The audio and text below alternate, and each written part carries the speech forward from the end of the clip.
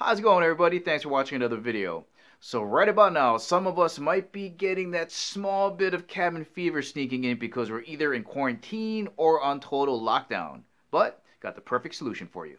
So a few years ago, I transitioned from Reload Hawaii to chemotherapy to Chemo 365, where I was just covering gun and knife reviews to just about everything out there.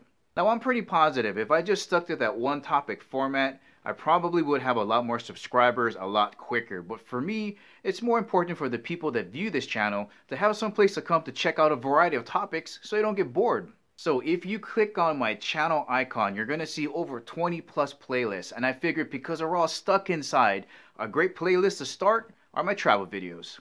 So we're going to kick it off with my two-part series of Pearl Harbor. Right before I left home, it was Pearl Harbor's 75th anniversary. So if you don't want to hear what I'm saying, just turn down the volume, put me on mute, throw it on your big screen TV if you can, because Pearl Harbor is absolutely stunning. We're going to go check out the memorial, the Bowfin, and then the Mighty Mo. Really inspirational, guys. Remember, if we can get through World War II, we can get through this. Enjoy the video.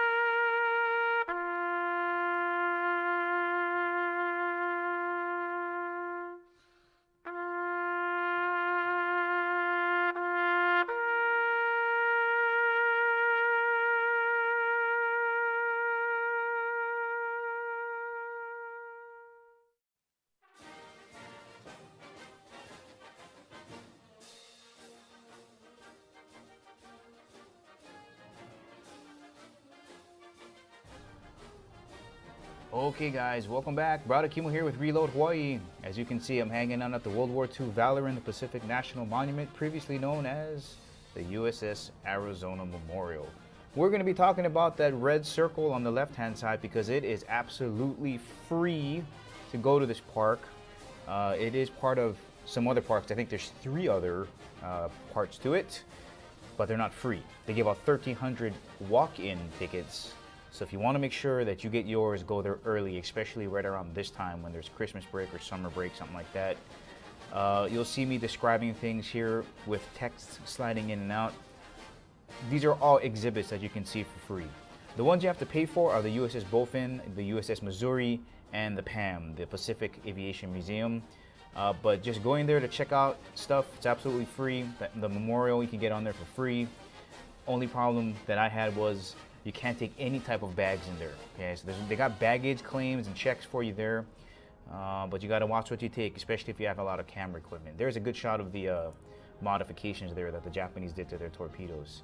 You know, we didn't think that a Japanese attack was going to be successful. The harbor was too shallow for submarine attacks. Our radars were supposed to protect us from air and ship invasion. And we didn't think they would travel 4,100 miles. And even if they did, what they had probably wasn't going to be enough to do much damage. But oh, were we wrong. There's a conning tower from one of the submarines there. They came with 6 aircraft carriers, like 2 battleships, 9 destroyers, a partridge in a pear tree. They came at us big, man. They brought a lot of stuff with us. And they did it all in silence. You know, they used flashing lights and flag signals to communicate until the very last moment. And 2 waves came, right? December 7th, right around 7:55, 8 o'clock. The first wave came, about 183 planes came around the northwest corner. They hit Hickam Air Force Base and then Pearl Harbor, and then 30 minutes later they came around the northeast side, took out Wheeler Air Force Base, and they did more damage to Pearl Harbor. But the first strike, they got Battleship Row. They took out all of our battleships in like 2 minutes. Attack in general was over in 2 hours. You know, we did some pretty bad things wrong. The first big thing is underestimating Japan. Of course, they wanted to be a superpower in Asia, and they couldn't have that around if we were there, so that was their goal, was to get us out of the picture. And they had signed an alliance with Nazi Germany and Fascist Italy, so we should have been more up on our toes there. But, you know, like, we got it. We did not have it. There's a Pearl Harbor survivor in the foreground there. A lot of those guys walking around the day I went there. But, you know, one of the big things we did wrong were the airplanes, and General Short out there, who was in command of the army that was in charge of keeping the Air Force safe, was more suspicious of the local Japanese population committing sabotage. So what he did was he had 3 different levels. Level 1 was keeping the planes bunched up wingtip to wingtip with no ammunition, not ready to fight. In case of sabotage, it was easier to guard them. I think level 2 was like airstrike, and level 3 was like a sea strike or something like that. But I can just imagine the Japanese pilots coming over from the northeast and the northwest and looking to see all these neatly organized fighter airplanes and just, one bomb, I can take out like 10. Yeah, that's pretty much what happened. And that's the Akagi, one of the big aircraft carriers, one of 6. We did get lucky though. You know, in Pearl Harbor, all our ships were kind of bunched together. Our airplanes were bunched together. So, I mean, they did a really good job. They took down the airplanes so that their airplanes could, you know, do their business. They would have no resistance. But, you know, when you look at it, that was kind of just the potatoes. The meat for our fleet and Navy in the Pacific. We had 3 aircraft carriers. The Saratoga was out getting its airplanes from California, and the Lexington and the Enterprise were in Wake Island and Midway, so they were gone. And then they didn't strike our submarine base, which was lucky because that's where a lot of our oil was at. So we lucked out there. Unfortunately, you know, out of the 100 vessels there in Pearl Harbor, it was easy for them to pick up the big ones, especially the Arizona, which was the only one that was just wrecked beyond belief, and we couldn't salvage her. And we're lucky our submarine stayed in the game. The Narwhal, the Dolphin, the Cachalot, and the Tautog, which the Tautog was just a dagger. We'll talk about that more when we get to the USS Bowfin. 23-minute video here, and then you'll hop on that boat and just kind of bring it across.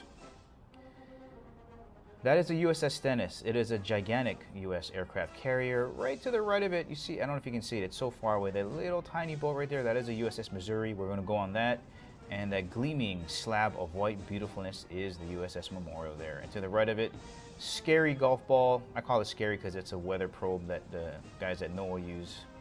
And then that is the Clary Bridge connecting Ford Island to the rest of Oahu.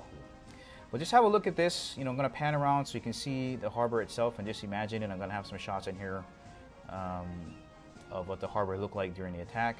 And if you can imagine this area just in shambles. I mean, oil spilt out on the water burning, guys trying to swim in that water burning.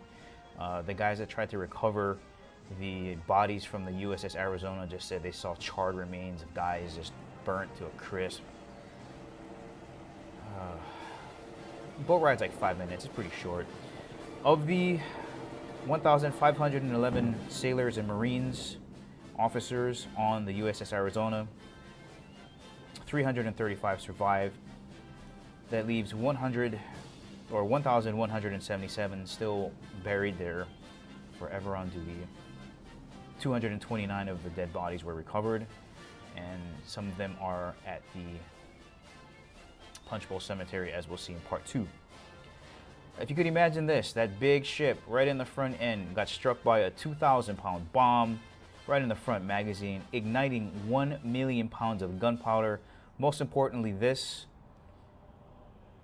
There we go into the USS Arizona Memorial. Keep your voices low if you have to say something. If you want to say anything at all, just be respectful. This place is absolutely beautiful, open air design. She took on 1.5 million gallons of oil. 500 gallons of it is still under there, leaking about 9 quarts a day, roughly that amount. There's gun turret number 3 that pokes out of the water. And here's a good shot of that oil. 9 quarts of oil leaking out of it per day. That's just about how much your car takes, between 5 and 8 quarts, if you wonder how much that is.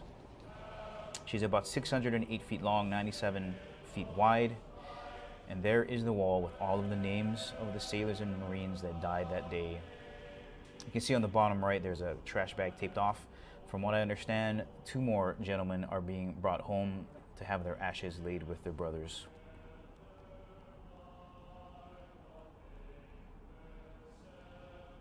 Well, when I got back to land, the visitor center, that's pretty much what I saw there.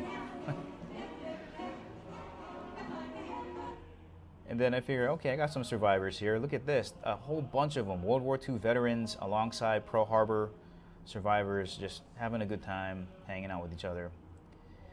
Well, guys, that's the ending of this video. Part 1. Part 2, we're going to be going to the USS Missouri, the USS Bowfin, and I'm going to bring you guys something a little personal from my family history. Guys, I hope you enjoyed it. Subscribe to my channel if you liked it, and I'll see you in Part 2.